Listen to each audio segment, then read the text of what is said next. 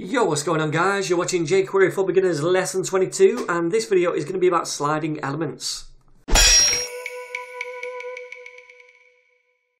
Alright then gang, so jQuery gives us two methods called slide up and slide down, and despite their name they don't actually slide elements anywhere on a page. They're just variations on the methods fade in and fade out, or show and hide, in that they remove content from the document and then reinsert content to the document. And they do this via the height property. So the slide up method reduces the height to 0 and it animates that. And the slide down method restores that height to whatever the original value was. Okay, so let's take a look at these two methods. Now you'll notice first of all these two buttons that I've added right here. They are simply div tags like that. They've got a class of slide button up and slide button down. Now I've styled these in the CSS to make them look like that. I'll show you that briefly, and if you want to copy this you can just pause right here and you can take down all of these different rules. Okay, and then once you've done that we'll zoom back over to the JS and we'll start attaching events to these buttons. So I want to attach the slide up, the click event to this button right here, so that inside this function we can slide up this banner, right? So what I'm going to do is copy this class. I'm going to Control C over that, and then I'm going to paste it in here. The period first, then Control V, paste it in.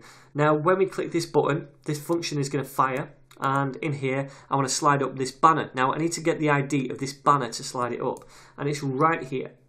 This one here. So I'm going to copy that and then I'm going to paste this with inside the jQuery wrapper. Just like that. Okay. Now I can use the slide up method. And that's all there is to it, guys.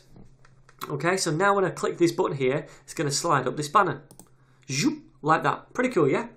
And we can do the exact opposite by using the slide down method. So we're going to copy this right here. Copy and paste it here. I'm going to change this to down because that's the class of this other button right here. So when we click that other button, we want to slide the banner back down. So I'm going to change up to down there also. Save that. And first of all, we'll slide it up. Then we'll slide it down. Pretty cool, yeah? Awesome. Right, now we can pass through some parameters here. We can pass through the speed or the duration of the animation. So for the slide up, I'm going to make this about 100 milliseconds. That's 0.1 seconds, so really quick. And then down here we'll say 4,000, so about 4 seconds for the slide down animation. So I've saved that, then we'll try this again. This is going to be really quick going upwards. Yep, zooms up and then slides down really slowly. Alright, so we can also pass through a callback function if we want, and we know how to do that. We can say function like that, and then in here do some kind of callback method, whatever you want to do. Don't do an alert, this is really amateur. I'm just doing this as an example. I'm going to say animation complete. Let's put our semicolon at the end.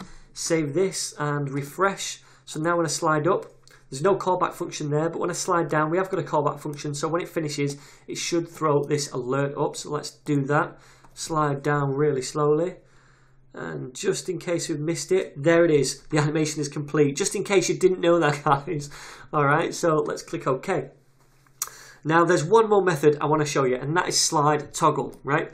So whereas slide up and slide down, slide them up and down irrespective of what they were before, slide toggle will slide it up or down depending on what it is before. Okay, so I've deleted that other event right there on this slide down button, and I'm just going to use the slide toggle method on this button right here. So when we click it the first time, it should slide up, and then when we click it the second time, it should slide down because it's slide toggle. It slides up or down depending on what it currently is, yeah?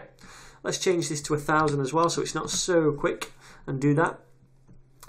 Alright, there we go. Perfect. And like the other methods, we can pass through a callback function just the same way, like that.